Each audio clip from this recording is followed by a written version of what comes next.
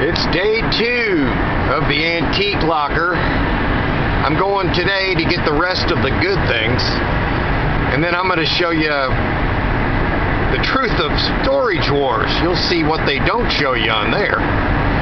Most of y'all know all about all this, but I like going over it anyway. You know, the thing about storage wars, that's how I actually found out about storage auctions back in 2011. And when you go to these things in the beginning, you're a newbie, and you've got regular buyers there that they know what they're doing. They're good at what they do, and they don't like newcomers. They just don't. It's nothing really personal or anything, but they feel like it's their turn. Well, I'm here as a former newbie, as we all were, to tell you, it is your turn. When you see a locker you want, take it. Just remember, guys, when you're at a live auction and you're a new buyer and you see a locker you want, there's going to be established buyers there.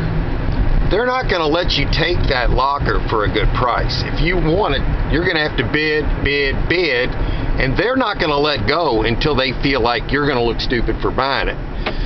So remember that when you're buying these things, and it's going to take everything you have to get it from established buyers. Now, your best opportunity to get a good locker is when you can go online. Just when you see the one you want, don't have a keyboard malfunction. If you want it, buy it. Now, you know there's a certain price you're not going to pay, but once it gets to that point, whoever buys it's going to be the idiot. Just remember this, it's your turf. It's yours. That's how I feel about it. I'm probably going to make it harder on myself to buy a unit in the future, but you know what? I'm just going to try to keep it real here.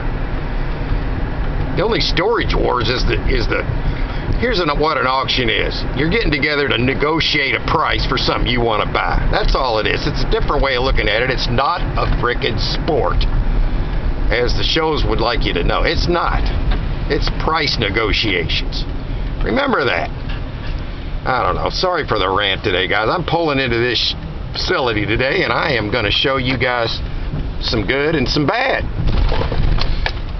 So here we go. Coming into the facility, you got to key yourself in. You get yourself a frickin' code. You hope that it works again.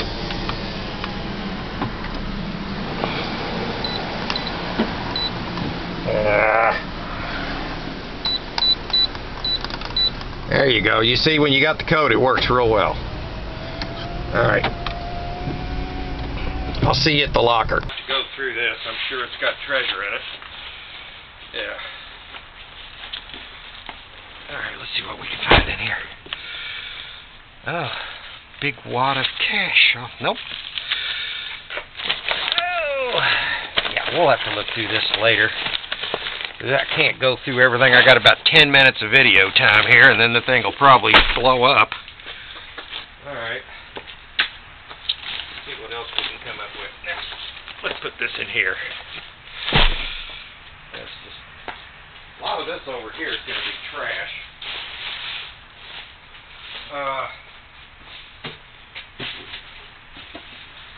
Yeah. Right here, it says these are glasses. That is a, what do you call that?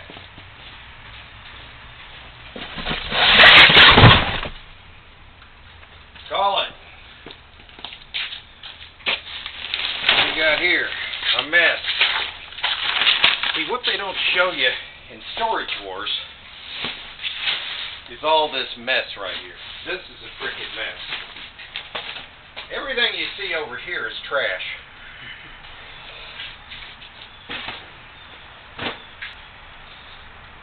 This is a trash run, but with an asterisk, because I am actually still looking for something that's worth more than nothing. Here's the summary of this. The antiques and everything we got out of it, we figured is worth $600 to $700. We paid $400. Would I buy this locker again? Would be a good question. Knowing what I know now, no, because all of this trash, and I love the antiques we got, but this unit was so chock full of trash, just so chock full of trash, that I would have to say no. I would not buy this unit again, knowing what I know. But whenever I see antiques, I gotta go. But anyway, I will, there is an auction next week. It's online. Might have something up before this coming Thursday.